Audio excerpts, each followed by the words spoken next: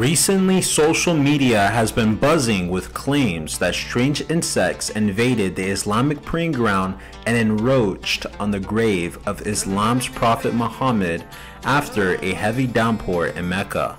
The insects swarming the Kaaba in Mecca have caused consternation among Muslims worldwide.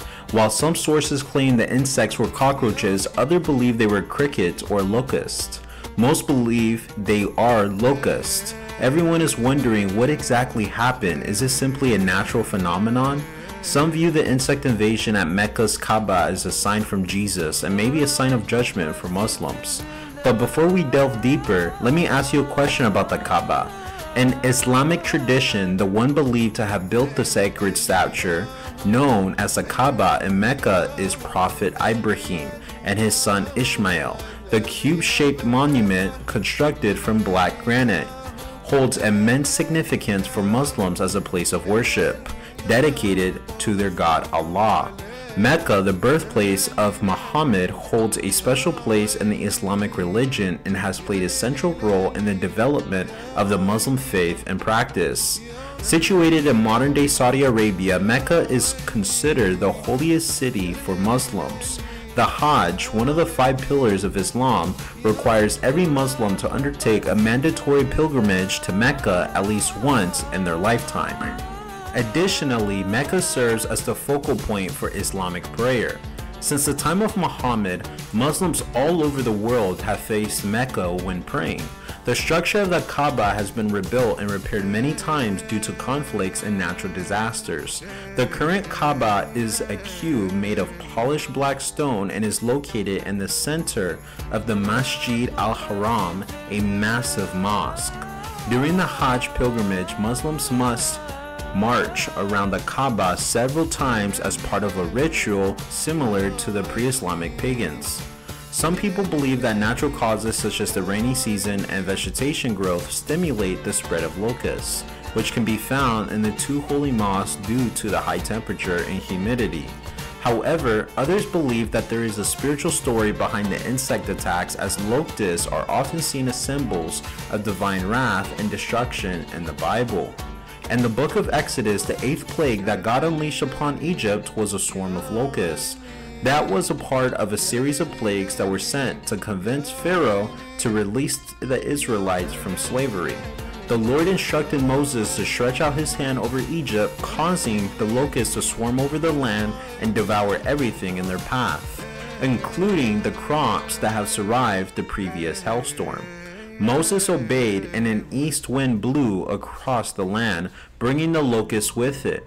The insects settled down in every area of the country, causing widespread devastation. This was just one of several plagues that God had already sent upon Egypt, each one more severe than the last. Despite witnessing these miracles, Pharaoh remained stubborn and refused to release the Israelites. The locust plague was a symbol of divine judgment and represented the severity of God's wrath upon a disobedient nation. These verses serve as a reminder of the consequences of pride and defiance in the face of God's will. The locusts were a display of God's power, reminding us of the limits of human control in the face of divine authority.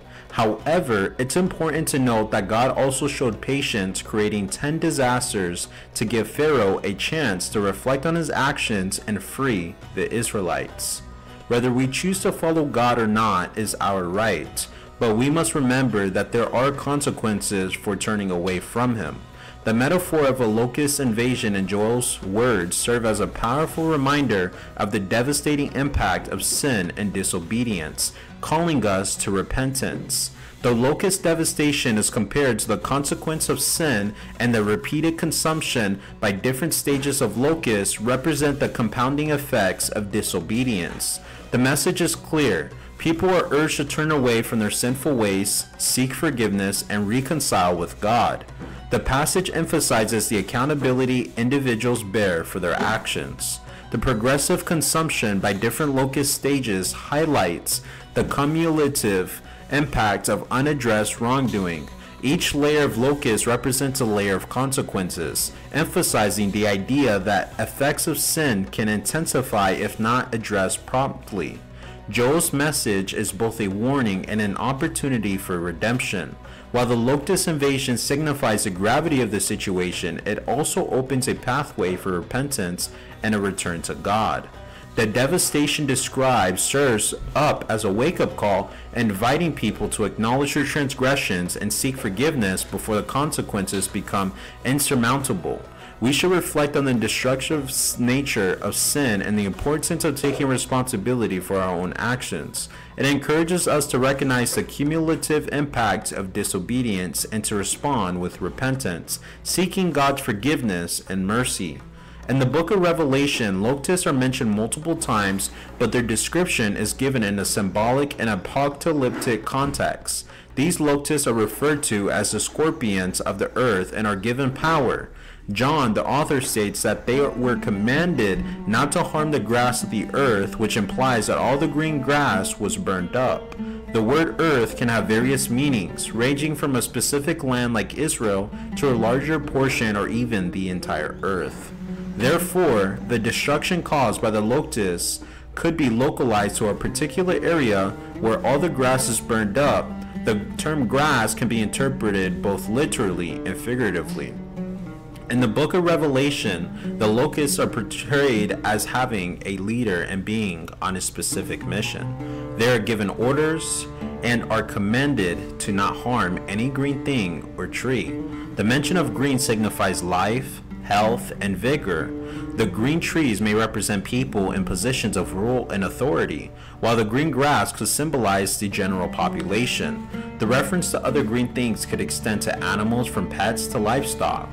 However, it is important to note that these interpretations are speculative, and it is difficult to be certain about the exact events described. The contrasting words in the verse state that only those who do not have the seal of God on their foreheads will be affected. This suggests that those who are alive and healthy, metaphorically represented by the green things, are the ones being referred to. The presence of the seal of God acts as a protective measure for these individuals.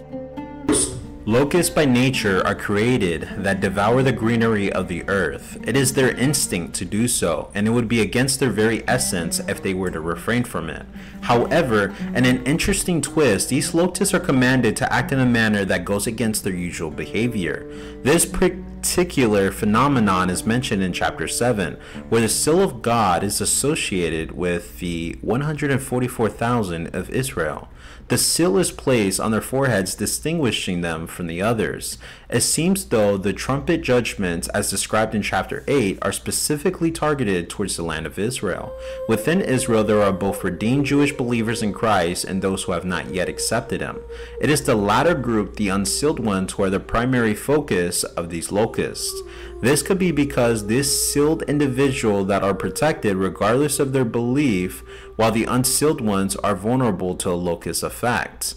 It is worth noting that during this time of trial, even those who have not yet embraced faith in Christ can find grace and protection if they come and repent and believe in the gospel of Jesus Christ. The sealed and unsealed individuals coexist in the land, and both are shielded from the full wrath of the locusts. In the end, when the tribulation concludes, the nation of Israel as a whole will recognize Jesus as their Lord. It is at this moment that he will return. Until then, the nation will endure numerous trials and hardships as their hardened hearts prevent them from seeking the undeniable truth that Jesus Christ is their Lord, King, Savior, and Messiah. Until later, they are completely disoriented and lost. However, just like the unsaved individuals we pray for worldwide, they find themselves surrounded by hatred and hostility. It is crucial to remember to pray for the nation of Israel and its people, who are constantly surrounded by nations that despise them. Unfortunately, things will get worse before they improve. But fear not, for the day will come when Jesus returns and establishes his magnificent kingdom among them. The recent appearance of locusts at the Kaaba could potentially be a sign of God's judgment and imminent return. The burning question remains, who will face judgment? Every single individual, both living and deceased, throughout the history of humanity will stand before the judgment seat of Christ. So this is a very serious situation. Even Satan and the fallen angels will be brought into the presence of the judge as affirmed by the word of God. On that day, everything will be laid bare. Our words, motives, thoughts, actions, and attitudes will be exposed. If we are in Christ and have died in him, have our souls not already been transported to the heavenly presence of Jesus? Why is it necessary for us to appear before Christ on the day of judgment? There is no doubt about our eternal destiny, but we must understand God's purpose is bringing believers to stand before Christ on that great day. We are all destined to appear before the judgment seat of Christ, where each one will receive the consequences of their actions, whether good or bad. This is a significant event, not the first time it has occurred. In 2019, a similar incident took place, indicating that it is not a normal occurrence. We need to focus on analyzing and understanding why it is happening. After heavy rains, it is natural for small flying insects to rise up. Some insects come out due to damage to their homes caused by flooding, while others take advantage of the perfect breeding conditions. Certainly, we cannot deny the significance of this reason. However, it is equally important not to overlook the spiritual things that God presents to us. As mentioned in the Bible, no one knows the exact day or hour of his return, not even the angels or the Son, but only the Father. Therefore, we must remain vigilant and attentive to the signs that he sends us, preparing ourselves for the momentous event. The biblical accounts of locust swarms can be seen as divine messages and actually are urging humanity to repent and turn to God. In these times of uncertainty, it is crucial for believers in Christ to find solace and guidance in the Word of God.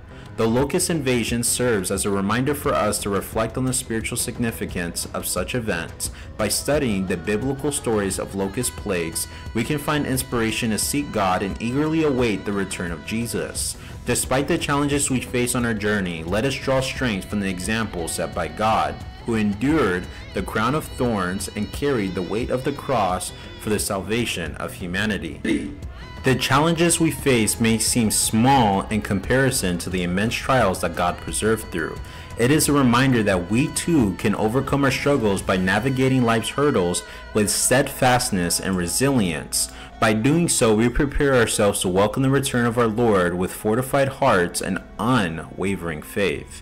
Let us be inspired by God's sacrifice and face our struggles with courage and determination, knowing that through our endurance we align ourselves with the divine purpose and the promise of a brighter future. As Jesus said, "I am the way, the truth, and the life. No one comes to the Father except through me." Let us surrender all things to God and ask that strength to fight our battles, following him on the path to eternal life. Join us in communion and share your thoughts and prayers below. Remember, God is listening and sending signs of his return. Let us not only prepare ourselves, but also help others prepare, including those who have not strayed from God. We are on the path towards God's light, and he doesn't want us to go alone. Dear Heavenly Father, as I witness the signs of your imminent return, I humbly come before you, seeking your guidance and strength, because we know that you're the only way unto heaven. I ask for your help in understanding these signs, for the courage to prepare our hearts and the viewers' hearts for your glorious presence. Please keep us steadfast on the path that leads us to your divine light, shielding us from distractions and doubts along the way. I beseech you to accompany us on this journey, dear Lord, and may your grace be my constant companion, drawing me closer to you with each step I take. In my prayers, I also remember my brothers and sisters, especially those who may have been lost along their way. I implore you to shower them with your kindness, revealing the signs of your return and illuminating their hearts.